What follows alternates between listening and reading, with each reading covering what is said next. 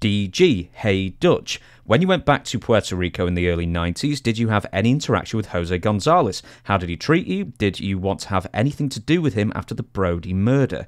Thanks, and by the way, it was here where I live in Harlan County, Kentucky, that Ron Wright's plane got burnt up.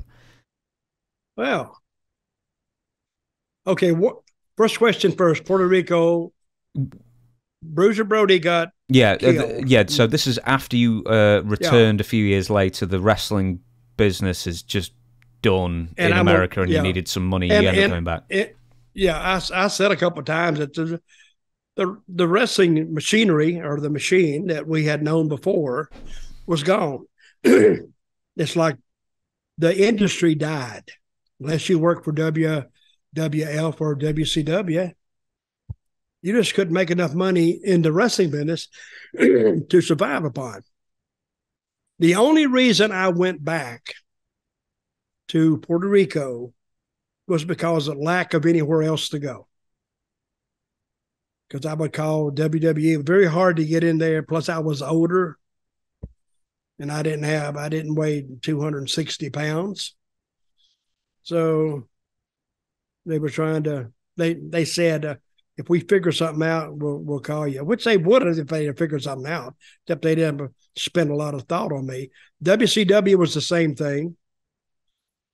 You know, just because people know you in a wrestling business doesn't mean you can get booked. I mean, it's up to other people to do this. And of course, WCW, I think I would have had harder time with them than I would have had with WWF, because at least they knew who I was. WCW, those people at CNN, they didn't never heard of Dutch Mantell because they weren't wrestling fans. But anyway, so when I went back there, the Brody thing happened in '88, and the only reason I went back is because there's nowhere else to go. So I worked a deal, and I went back. Invader was there. I mean, not Vader. Invader was there, and I had as much interaction with him as I possibly could get by on. Because I had nothing to say to him. He was an idiot to begin with. He was an idiot when I knew him before. He was still an idiot. And one night I sent him a finish from the dressing room, and the referee comes back and he said, "Invader, you know like a finish." I went, "Okay, tell him to do that." I give it to him, sent the referee over. He comes back about 5 minutes later. Invader says, "Send another finish. He don't like a finish." That's twice. I didn't go the third time. I said, "You tell Invader this. Tell him to do whatever goddamn finish he wants to do, because I'm done with him. Tell him just do it and put himself over and get the hell out." And that's the way it stayed for about 6 months. Finally, I broke him down. One day he came up to me in the office. He said, "Why don't you use me more?" I said, "Why don't you goddamn cooperate?" I said, "Hell, you don't want to, all of a sudden you want to do your own finishes? Well, do them. I don't care, because I'm not involving you in anything that has to do with that main event. Because until you learn to work as a team. If you don't work as a team, do it yourself. Go take a shower and leave. That's all I want you to do." Because I couldn't get rid of him. Because I guess, but I went to Carlos Colon, who was the owner of Jovica, they wouldn't agree with me to get rid of him. So I just did nothing with him. Till I finally made him come to me. He wanted me to come to him because he was some big star. I'm not doing it. I'm not kissing his butt just because he drew a few houses down there.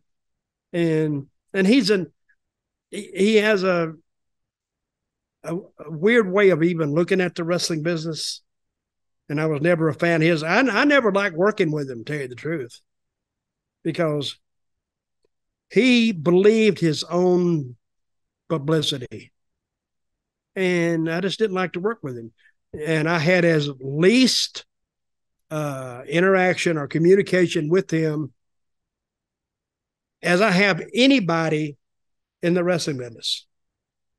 I had more interaction with guys in the first match than I had with Invader, because I didn't appreciate talking to him. I didn't like him. But I didn't like him before the Brody thing. So afterwards, he did nothing to change my mind. And somebody said, "Do you think he can be recharged?" I said, "No, he won't. Why not? He's guilty." I said, "Well, American law has it that you can't be tried twice for the second offense. Double jeopardy. It's double jeopardy. Same thing in England. We did have double jeopardy. We abolished it long ago. Well, but he was never said he wasn't not guilty. I mean, he wasn't innocent. He was just not guilty because he pled self-defense, but he went in there with a knife.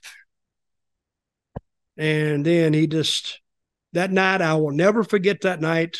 And I hope I never relive another one like that. No. Because it was a crazy, crazy night. I want to ask you this, and this is a very serious question, is when you went back in the early 90s, I mean, probably two questions, actually. One, I mean, did you have any moral misgivings about going back, even though there was nothing really, no money really to be made outside the two big companies at that time in the United States? And two, did you ever fear for your life when you went back down there, at least at first? No, I never feared for my life because I wasn't afraid of him. I mean, I don't think if he'd have said something, we would have, first thing I would have grabbed, I'd have looked around and grabbed me a knife. Because if he's going to have one. No, he never, I stayed away from him, only in the dressing room with witnesses around. But I never got afraid or scared when I was in Puerto Rico, because all that thing was, they're going to kill the guys. They're going to do. They weren't going to do that. I mean, they're not completely immoral bastards, because Carlos, he's actually a pretty good guy. Joe Vica, he's a cheap bastard, but I don't think he would have killed me. And I don't think Jose Gonzalez would have. He better be glad he walked free from that. And the reason, you know why he walked free from that? This is just an offshoot of what we're talking about. Mm-hmm. Brody was painted on TV as a crazy guy, a crazy man. And all those fans who got called as jurors on the jury, they were all fans. So they were looking at Brody as he's nuts, because his gimmick was believable. When he'd go out there, yes, and throwing that chain around. Well, normal people don't do that. But they couldn't separate in their head that he's not like that on the street. But they didn't know Bruiser. They just knew he was like 6'8" and 310 pounds or whatever, and no fat. And if he went toward those other Puerto Rican fans with that, or Japanese fans with that, throwing that chain around his head, yeah, people ran because he scared them. So when they're sitting on the jury, they put themselves in Invader's spot. And when he went in there, and then why he took a knife was for survival. He didn't know whether he was going to get mad and go off. But then again, another time, this is what I think clattered it the most. Brody was an American. He was from outside that little island. Invader was a Puerto Rican who was like somewhat of a national hero, or everybody knew him, not national hero, but everybody knew him. So when they sent the jury out to deliberate, guess how long they took?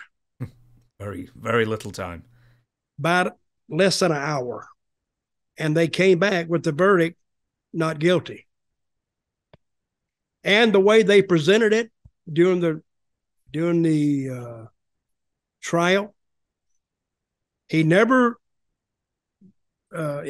never claimed he didn't do it. He claimed he did it. He admitted, I did it, but I did it in self-defense. So legally, he was kind of covered, I guess. And the only two guys that know what happened in that dressing room that night, one of them is dead and the other's not talking. So we will never know what happened in that shower stall or that shower room in, was it Cogwas? It was, I think it was Bayamon. Bayamon, I think. It was those two guys. Mm-hmm. And crazy night. I got to sleep about the next morning, maybe 5. I got up at 6:30, couldn't sleep. And that was the only time I had ever talked to Brody's wife up till about 6 months ago. I finally met her and talked to her. She called me that night in my room and wanted to know what was going on because somebody had called her and told her that Brody had been, I guess, stabbed. But I didn't try to put it to her that way. I said, yeah, there's been a little bit of an incident. So, and I think you should get to Puerto Rico as soon as you can. I didn't want to unduly alarm her unless she needed to know. But she caught the next flight from San Antonio. That's where they were living. And she came to Puerto Rico. And the first one she met off the flight was Abdullah. He was going to his flight. And he told her. But he told her in such a way, like he said, he's gone. He's gone. She said, what? He's gone. He's gone. What do you mean? I mean, that was like a blunt way to tell her, a blunt way to tell her. So, but that's what happened. I don't want to relive it, and I wouldn't advise it for anybody else.